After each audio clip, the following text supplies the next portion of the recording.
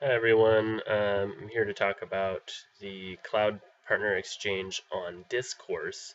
Unfortunately, I was not able to get a response again from my cloud partner, but I can talk about some of the things I noticed in the few videos that I do have from them about the, the different parts of speech that they use, the pragmatics basically that they use in their speech, um, and what maxims they may have flouted or whatnot. So I'll get right into it. So um, I noticed that one of my partners was very skilled with a lot of these sort of inherent phrases that we use in English.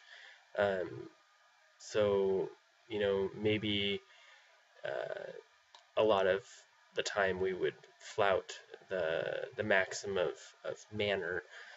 So maybe not being super clear, um, so as to not be direct, seem direct. So she uses phrases such as "I wanted to talk to you about this." So "wanted to" is something that we use so that we're not just saying I will talk to you about this.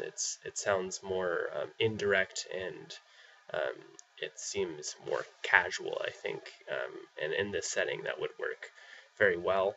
She says things like maybe a lot when she's stating her opinion on something, but she'll say maybe so that there's room for someone else to disagree with her, which is something that we use a lot in English as well.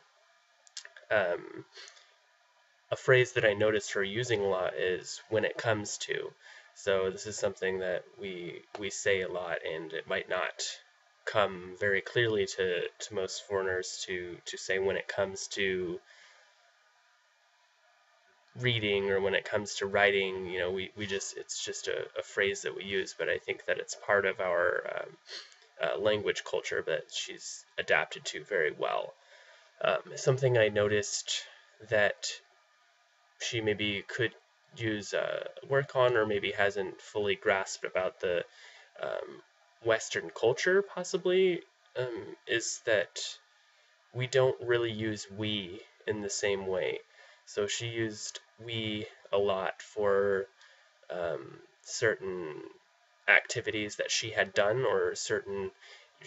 I'll give you the context. So she was talking about learning French, and she said in French we use masculine and feminine, and in French we, uh, you know, would distinguish between the two of the masculine versus the feminine, and that sort of we is not something that is used in English a lot. I think it would better fit. In French, they use this, or I encountered difficulties, rather than using we.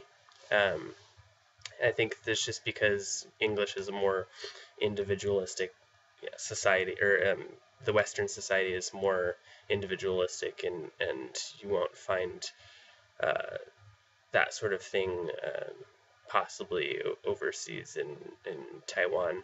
So I think that part of the lingua culture, is maybe different for her. But that was basically the only thing she used.